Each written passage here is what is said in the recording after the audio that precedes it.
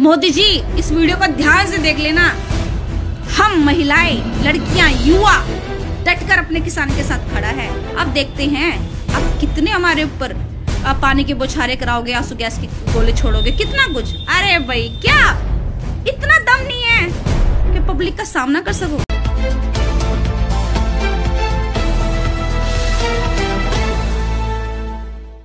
चेतावनी भी देती हूँ और अंधभक्तों, तुमको भी चेतावनी देती हूँ। अब बार बार कहती हूँ, गुलामी करना छोड़ दो, नहीं तो तुम्हारी आने वाली नस्लें भी गुलाम ही पैदा होगी।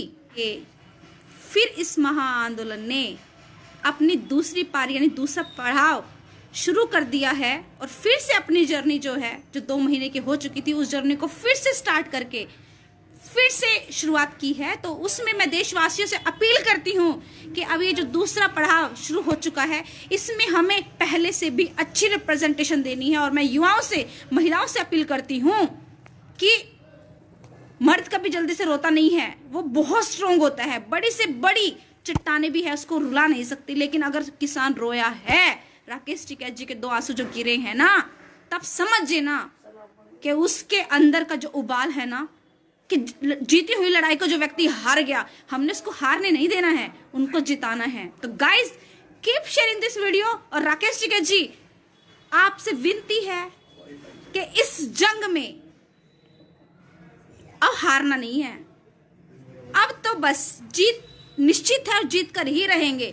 और इस तानाशाही सरकार को चेतावनी भी देती हूँ और अंधभक्तों, तुमको भी चेतावनी देती हूँ। अब बार बार कहती हूँ, गुलामी करना छोड़ दो, नहीं तो तुम्हारी आने वाली नस्लें भी गुलाम ही पैदा होगी। और गुलामों का हश्र क्या होता है ना, ये तुम्हारी जो खुद के तुम्हारे जिनकी तुम गुलामी कर रहे हो ना, तुम्हारी औलादों को, तुम्हारी गुलामी औलादों को ना खुद कुचल देंगी।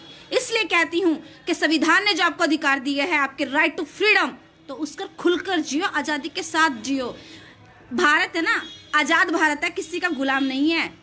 अंग्रेजों से तो हमने अपनी गुलामी कब की छुड़ा ली थी, आज हम स्वतंत्र है। लेकिन गुलामी जो इस मोदी की कर रहे हो ना, तो तुम फिर से वही तानाशाही और दम घुटना जिसे बोलते हैं ना, गुलामी में आप स्वतंत्र नहीं होते हो, किसी के गुलाम बन के रहते हो। और आने वाली तुम्हारी नस्लें सिर्फ गुलामी ही करती रह जाएंगी। तो तुम्हारे बच्चे कोसेंगे कि क्या तुमने पाप किए थे जो उनके सामने आ रहे हैं। तो गाइज, ये वीडियो मेरी सिर्फ और सिर्फ हमारे अन्नदाताओं के लिए, किसानों के लिए है। तो आज अंधभक्त और मोदी जी, इस वीडियो को ध्यान से देख लेना। हम महिलाएं, लड़कियां, युवा डटकर अपने किसान के साथ खड़ा है। अब देखते हैं अब कितने हमारे ऊपर पानी के बौछारें कराओगे, आंसू गैस के गोले छोड़ोगे, कितना कुछ। अरे भाई, क्या इतना दम नहीं है कि पब्लिक का सामना कर सको? अगर आप चाहते हैं गरीब हर वंचित इंसान की आवाज आप तक पहुंचे, तो हमारे चैनल को सब्सक्राइब करें और बेल आइकन का बटन दबाना ना भूलें। देखते रहिए बहुजन हलचल न्यूज।